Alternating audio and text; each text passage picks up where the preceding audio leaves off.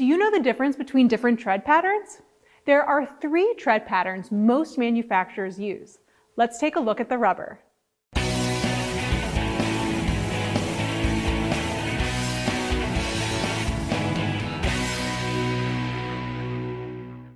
Tires in the market today are mainly designed with one of 3 tread patterns: directional, asymmetrical, or symmetrical.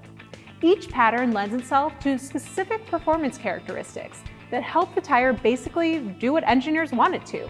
So let's take a look at each. First up, we have the common symmetrical tread pattern. As you might have guessed, if you split the tire down the middle, it's the same on both sides. Many passenger car tires use this tread. However, it's not commonly used in high-performance tire designs. Symmetric tread patterns often feature continuous ribs or independent tread blocks across the entire face of the tread.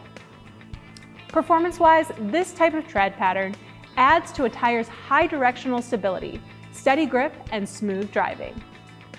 Next, let's take a look at a directional tread pattern. The pattern is designed to roll forward in one direction only.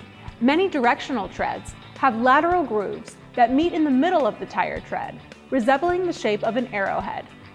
While aesthetically this gives the tire a sportier look, it also helps the tire resist hydroplaning by displacing water more efficiently. A directional tread also provides extra traction, which helps these tires handle well on snow or mud.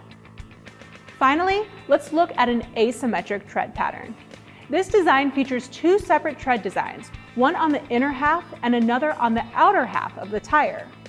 It looks sort of unusual, right? But both halves serve a distinct purpose.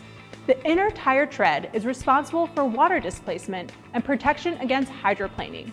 The outer tire tread has rigid tread blocks for higher lateral stiffness. This provides high grip when cornering and driving on dry surfaces. It also adds to quieter interior noise.